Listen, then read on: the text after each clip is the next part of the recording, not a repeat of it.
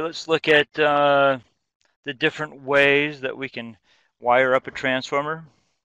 And now we're talking about three-phase transformers at this point. So think of either a power transformer in a substation, or you have three-phase pad mount, or sometimes you'll bank three single-phase transformers in usually it's done in overhead to serve a three-phase load. And when the linemen wire them up, depending on the design, they can wire them up as Wye-Wye, which means that the primary is wired Y and the secondary is wired Y. So V-line primary over V-line secondary is equal to root 3 times V phase primary over root 3 V phase secondary. So that root 3 term will drop out, and V-line primary and V-line secondary are different by the turns ratio. But there's a couple of disadvantages. First, if the loads on the transformer circuits are unbalanced, then the voltage on the phases of the transformer can be severely unbalanced. You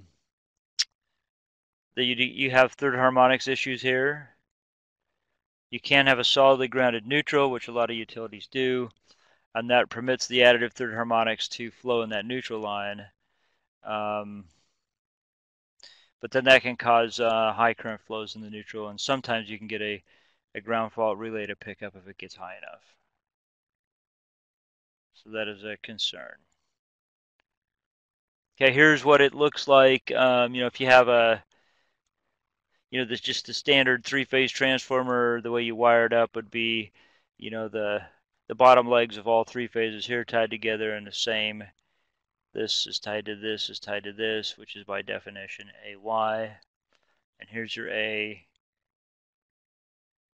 your B, and your C, and this would be your neutral. And sometimes the neutral is left floating, sometimes the neutral is tied to a ground.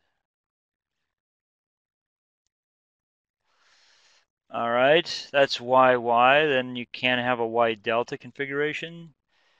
In this case, the primary is wound Y is shown, the secondary is wound delta is shown. And now, because remember, transformation happens at the phase level, then you can write V-line primary over V-line secondary is equal to root 3 V phase primary over V phase secondary.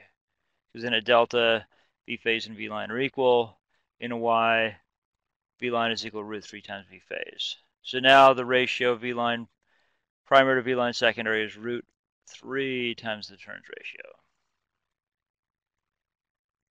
Now the Y-delta connection has no problems with the third harmonic components, since they're consumed in the circulating currents of the delta side.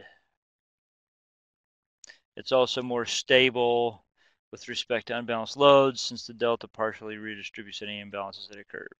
But there is a phase shift, so you got a phase shift between this line voltage and this line voltage of 30 degrees, depending on ABC or ACB rotation. In the US, it's customary to make the secondary lag the primary by 30 degrees, which you need to know when you parallel transformers. You have to make sure, if you have this transformer and you're trying to put another transformer in parallel with it, you got to have the secondary's 30-degree phase shift in the same direction. Otherwise, you'll have problems.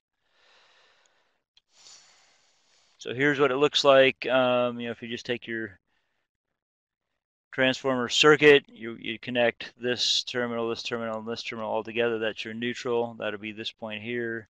Then here's your A, your B, and your C. And then, of course, in the delta, this terminal is connected to this terminal is connected to this, and this terminal is connected back to this one. So here's your A, your B, and your C terminals. Okay?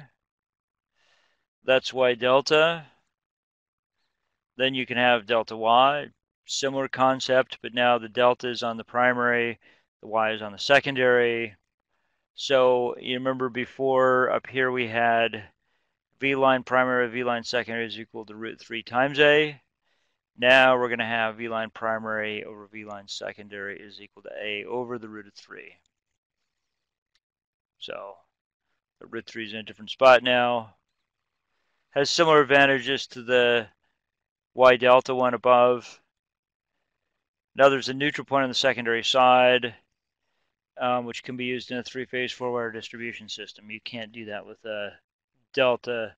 If you had a power transformer at your substation and the secondary was a Delta, you wouldn't have a spot for you wouldn't have a connection point for your fourth wire, which is your neutral wire.